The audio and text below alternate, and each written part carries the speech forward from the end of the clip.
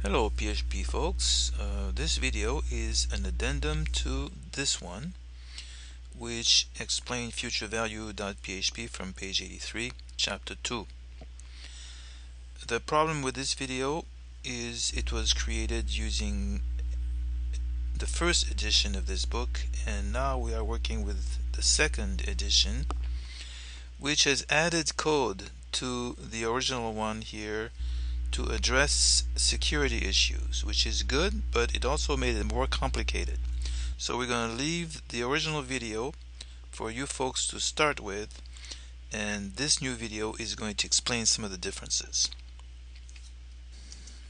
Just to review, this page, future value, this script, future values.php, looks like this, where this is the index page, which produces a form where we can enter a value for investment, the yearly rate, number of years, and when we calculate, this page will open up a new script which will make use of the information and calculate it and format it if there is no error with a $sign in front.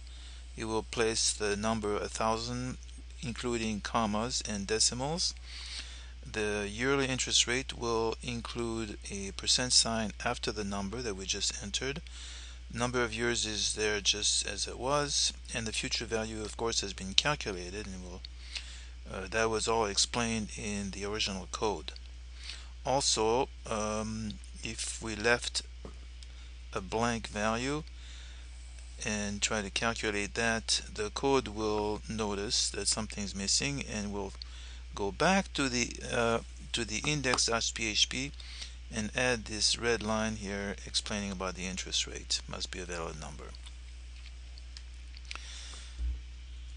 So now let's look at the code. I have both the new code, which is here, and the old code, which came with the first edition of the book. As you recall from the earlier video, the index.php file begins with this doc type, which is quite wordy, goes on to the HTML tag, which is also quite wordy. Head is pretty much the same body, and also we had a divide tag with an ID of content. Things are not made that way anymore with HTML5, which is the reason for the second edition of the book.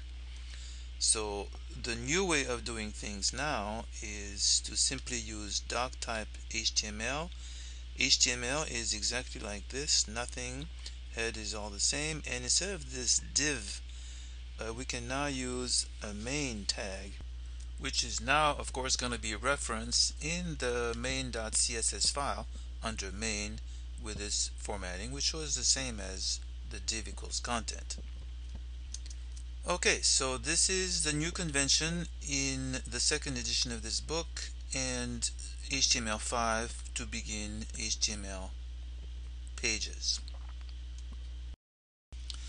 Now for a more significant modification to this index page is PHP programming in front of the HTML page.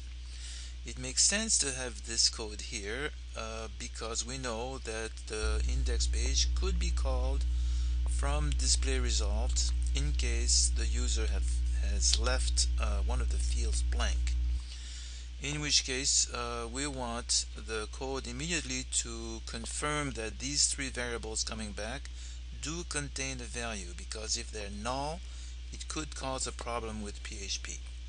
So we're going to be using the function isSet as explained in chapter 2.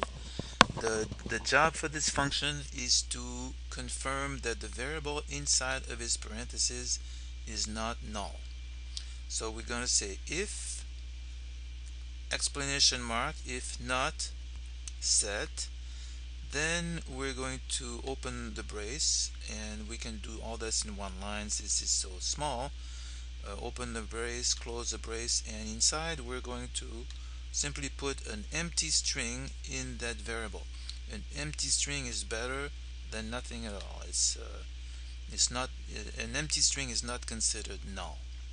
So same thing with interest rate. If interest rate is null, we're going to put an empty string into it, and same thing with year.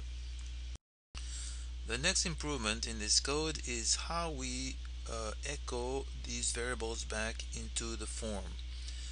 The old way was simple. All we did was echo investment and we were done. Now we're going to encapsulate this data into another function called HTML special cars, also explained in chapter 2. And the job of this function is to minimize the possibility of the user having placed malicious code into that variable. Okay, so get used to that, it's not too complicated. Onward to display results. The old way was to retrieve the value from one of our form fields, such as investment, directly from the global array $_post. Now it's a little more complicated. We have to use the filter input function, also explained in chapter 2, requiring 3 arguments. The first one, input post in capital letters, refers to the global variable $_post. The second argument is the name of the field that we're interested in retrieving from the form. And the third variable is this filter, which will determine if investment is a float or not. If anything does not check out, then investment will be populated with false. This is why now we can, in the first if statement, we can create this identical equality with 3 equal signs and see if investment really does contain the word false. If it's true, then we can populate the error message with the proper message. The rest is pretty much the same. The next we just do the else if investment is less or equal to 0, and then we go on to interest rate and the years. This time the years is also checked, as it was not in the original code. Same thing here, the error message, if it's not blank, it means there must be one. Therefore we're going to include the index page once again, and at which point it's going to go straight back to this PHP code, remember, which verified these variables. Then we have the for loop, which figures out the future value just like the other code.